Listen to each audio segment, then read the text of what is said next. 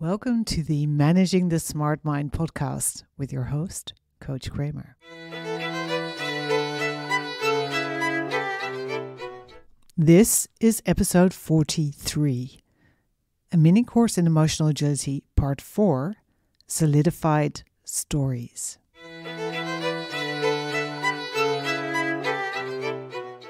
Well, hello, smart human. Welcome back to part 4 of this free mini course on emotional agility.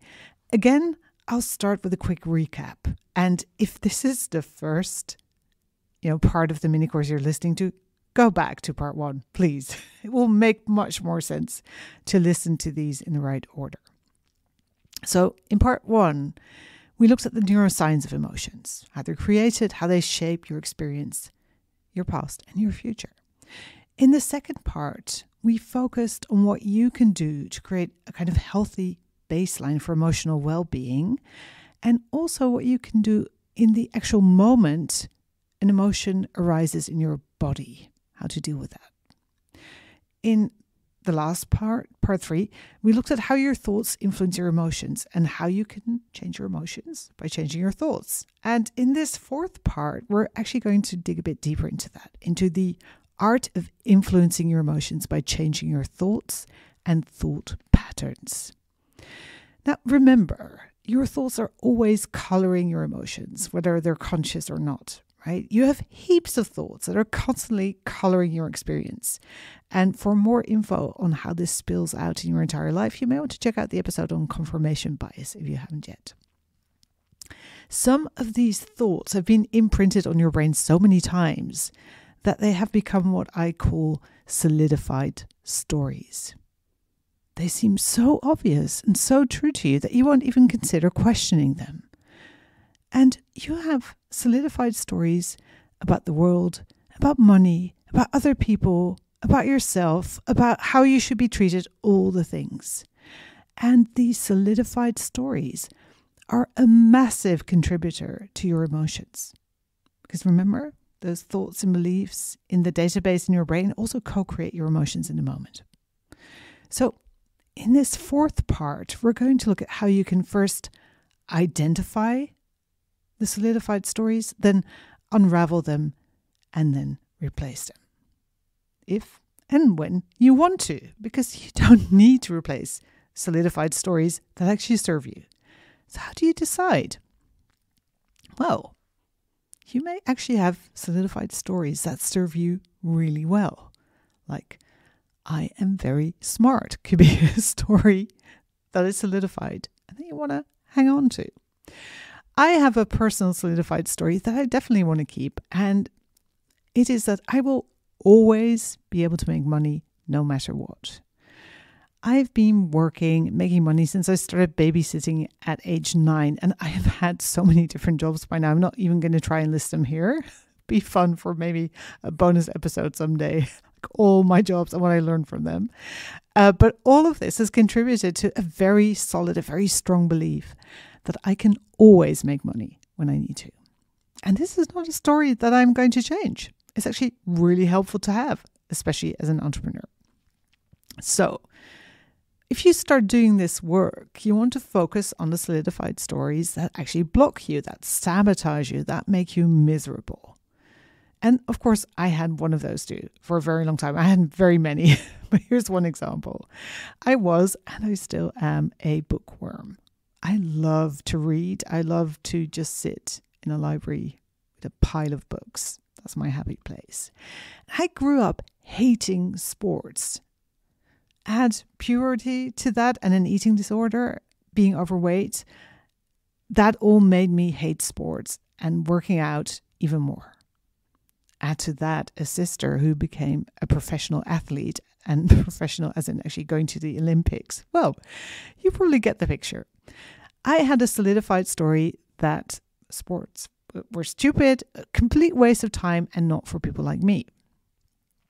And it wasn't until I discovered Aikido when I was in my mid-20s that I realized I actually love to work out. That blew my mind. I love to move my body. And what's more, I actually needed to regulate, right? I now understand that now that I know I'm autistic and ADHD. Like for me, moving is essential. It's so essential to my well-being, probably even more so than to the average human, like neurotypical human. So as my brain and my body fell in love with Aikido, my beliefs about sports started to shift. Slowly but surely, I started to have thoughts like, working out is fun. I can't wait to go to the dojo. And I have the perfect body for this, right? I'm very strong and I have lots of staying power. And I could just go on for hours and hours and just loved smashing people against a tatami and also being smashed against a tatami myself. So my solidified story about sport was slowly dissolved and replaced by the story that I actually love to train and that I have the perfect body for the sports I like. So much more fun. And listen, you can do the same with your solidified stories. Any story about something that happened to you in the past, for example. A story about your in-laws. A story about your capacity to make money. You do not need to keep subscribing to these stories and strengthening the neural pathways that support them. You can actually break free from them and rewrite them into stories that serve you much better. But wait, you're probably thinking, isn't that just lying to yourself? I mean, are you just supposed to believe something more fun without any evidence? Without anything actually changing in the actual real world? Well, yes and no. Remember, your current story is already a kind of delusion. So if you're going to be lying to yourself anyway, if you're going to be delusional anyway, why not do it in a way that builds you up rather than breaks you down? And again, no, we're not arguing with the laws of gravity here, right? I'm not saying believe you can fly and jump out of a window. We are arguing with things that are very much open to interpretation, that aren't fixed or black and white, and then making intentional choices about what to believe in those situations. Here are some examples of those types of stories. He's such a jerk. I suck at making money. I'll never have a job I like. I'm surrounded by idiots. There's never enough time. Fun list, right? So fun. Now, you may believe that your ex is a complete jerk, and your girlfriends may believe that too, or your boyfriends, or any friends. But does the whole world agree on that? Does his mum agree? Probably not. It's just a solidified story. Maybe you like the story, then you get to keep it. But if you don't, you may want to stop feeding into it. Stop seeing everything your ex does as a proof that he's an absolute dick. And maybe even this thought that you should have different thoughts about your ex make you furious. If it does, then you definitely want to rewrite your story about them. And this is where I want to mention something very important. Changing the way we think about other people does not absolve them from misdeeds, right? If they've done something harmful, we can change our story about what that means, but we are not going to make them, angels. That's not the idea. We don't do it for them. This is also not about forgiveness. That's a whole different chapter. We do it for us because they are living rent-free in our head and taking up precious space and energy. So it's time that they leave. Think about it. Who do you have in your current life or in your past that is taking up headspace? Got it? Okay. Are you enjoying that? If not, then it's time to get them out. And one of the best ways to do this, to rewrite your story about them, is using Byron Katie's Judge Your Neighbor worksheet. I've talked about this before, and I'll put a link to that in the show notes. Basically, you want to write down all the thoughts you have about this person and start challenging them. Start challenging the thought, not the person. Are they true? Are the thoughts true? Are they really true? When you think those thoughts, when you believe them, how do you feel? How do you treat yourself when you think your ex is a jerk? How do you treat others? How do you treat the person involved. Is that what you want?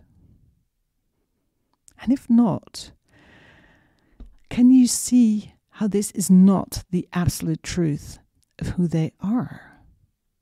Can you let go of your solidified story? Now, as you may guess, this can be very intense work.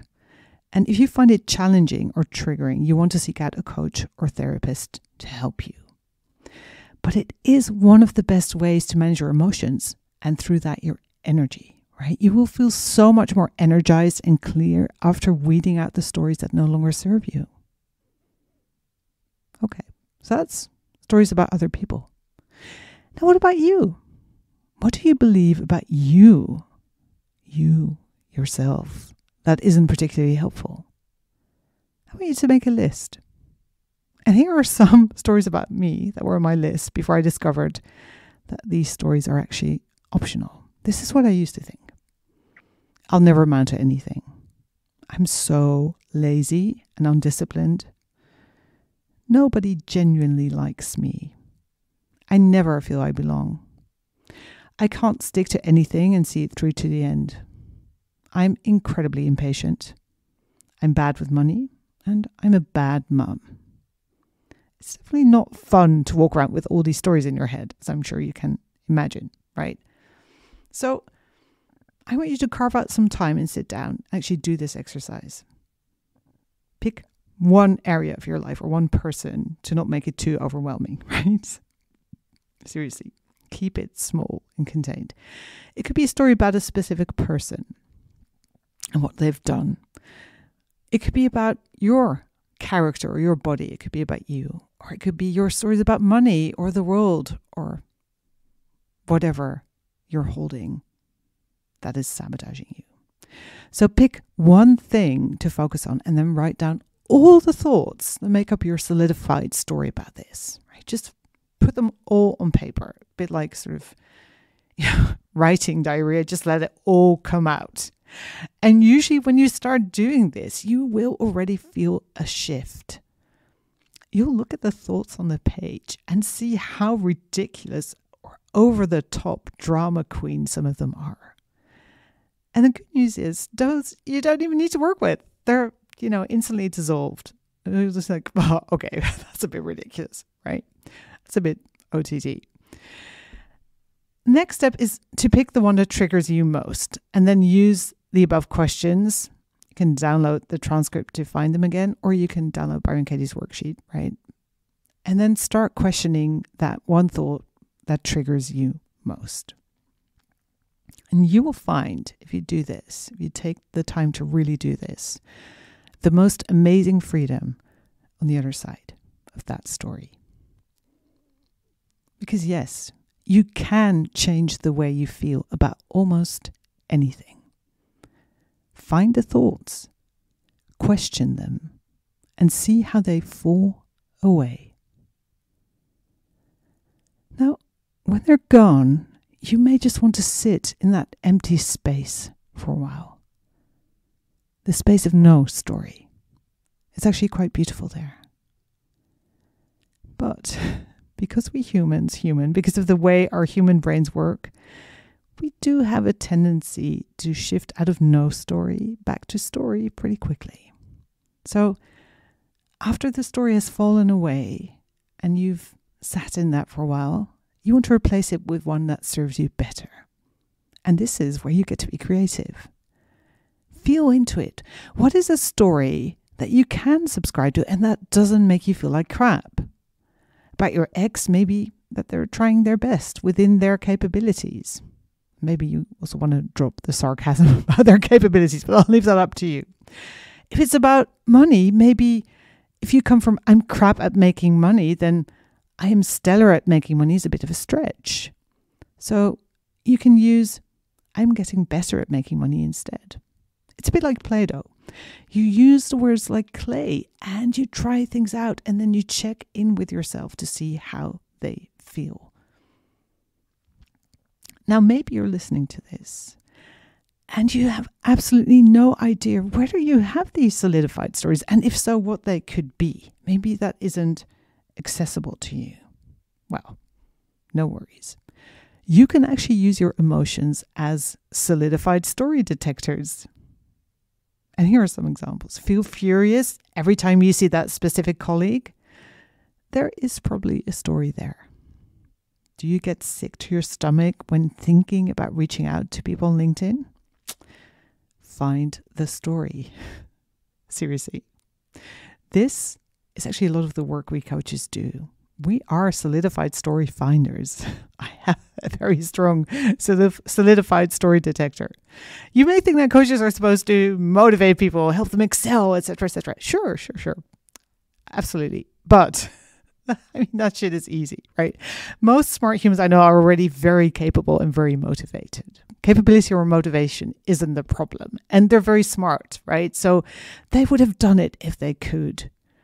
It's all the invisible ways in which they sabotage themselves. It's all the solidified stories. So give this a try. Find at least one story this week and see if you can clear it up. And if you want to get serious about weeding out those solidified stories and blowing your own mind with what is possible for you, get in touch. Go to coachkramer.org/workwithme. I have no idea what the actual URL is, but you can find it, I'm sure, to learn how I can help you rewrite your stories and rewrite your life. Have a beautiful week. Bye-bye.